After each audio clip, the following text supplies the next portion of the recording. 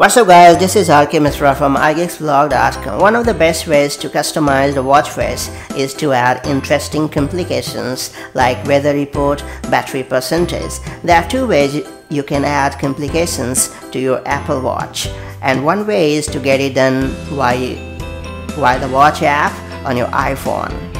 Launch the Watch app on your iPhone, then make sure that My Watch tab is selected at the bottom.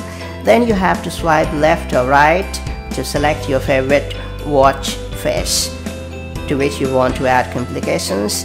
Then you have to select the complication location.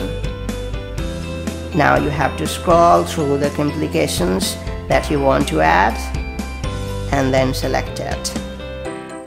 Now the other way to add complications to the watch face is to get it done right from the Apple Watch itself. To do so, simply press and hold on the watch face on your Apple Watch, then tap on Customize. Now navigate to the customization screen, then tap on the complication location.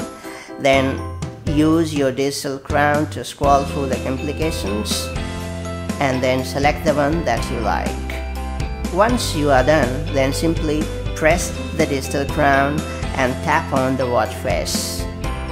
Tap on the screen to get it done. That's all there is to it. For more information, subscribe to our YouTube channel and do download IGB app as well. Thanks.